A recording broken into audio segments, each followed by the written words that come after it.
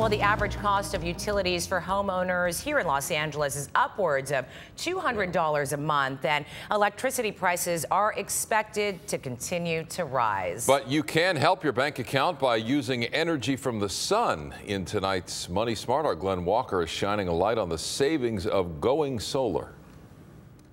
If your utility bills are burning a hole in your budget, consider the raise to be your route to riches.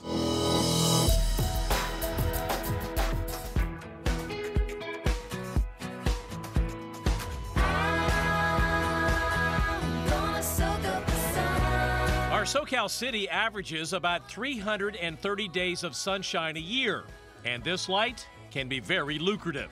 Solar panels are like fancy sun catchers, and that's essentially what they do.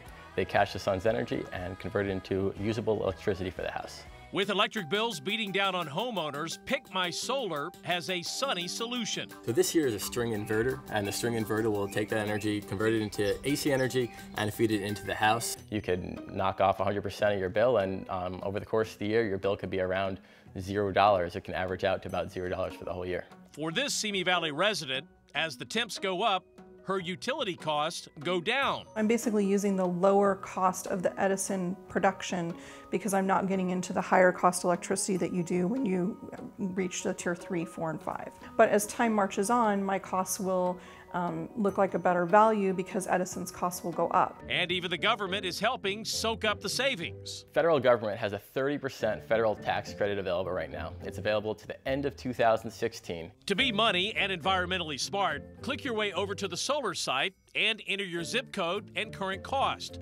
to see if the efficient energy is right for you. PickMySolar is the homeowner advocate. We're kind of the source that people come to kind of feel out the different options in the solar industry. On average, our bids are about $5,000 less. And get the sunscreen on your salary. Experts say solar will reach full potential around the year 2040. For more information, go to PickMySolar.com. And for more Money Smart stories, go to KTLA.com/money. I'm Glen Walker.